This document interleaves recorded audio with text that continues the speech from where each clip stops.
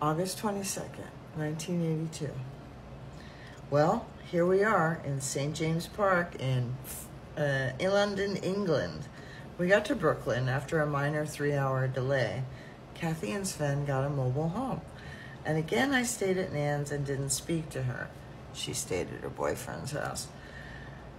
Not purposefully, of course.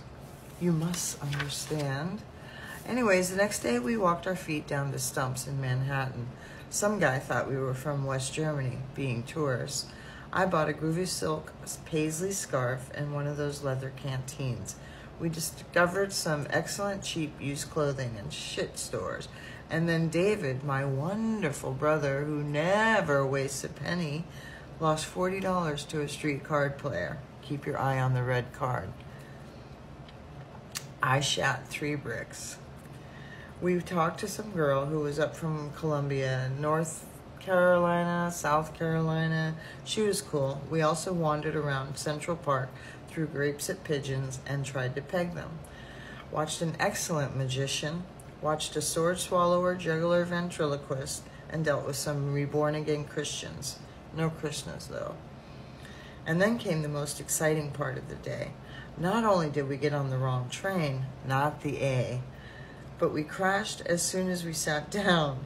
As I wavered in and out of the sleep dream state, I finally came alive when I saw daylight in the train and water below us. Don't ask me where in the F we were, because I just couldn't tell you. So we had an enjoyable ride in the New York Underground.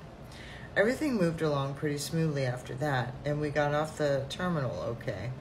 I managed to overcome my innate bitchiness and was feeling pretty high and tripped out by the whole experience of flying to another continent. We met these 2 guys from Frankfurt in the terminal and talked about a spot of hard luck.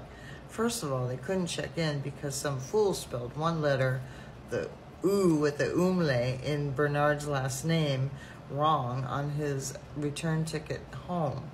When I asked them how their trip had gone, they answered, well, he, the other one, lost his ticket and had to put out $500 to catch up with Bernhard. They rented a car in Vancouver, which broke down 40 miles outside of Las Vegas, etc., etc. The checkout line for us was very long, but we talked to a few people. Just bullshit around. We were lucky as to getting our tickets quickly, though. After that, we purchased our first British pounds. $1.84 was the exchange rate. Got high walking around the terminal and freaked out when we realized that our plane had been here for a while.